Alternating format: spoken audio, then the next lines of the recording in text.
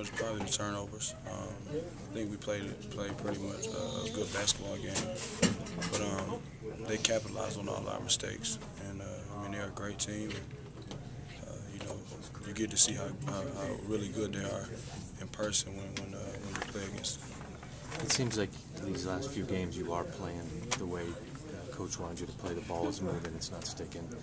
You're fast breaking, but you haven't got the results. How discouraging is that, and can you look forward? We'll be okay. We just got to stay with it. You know, not really worry about you know, our mistakes. Just keep getting better as a team, and you know, it'll get better. Can you play point guard? You know, I'm versatile. I play all the positions. How do you guys get through this rough patch? I mean, obviously 8 of your last 10 to the L. How do you get over it? How do you get through it? Just keep fighting, keep playing together.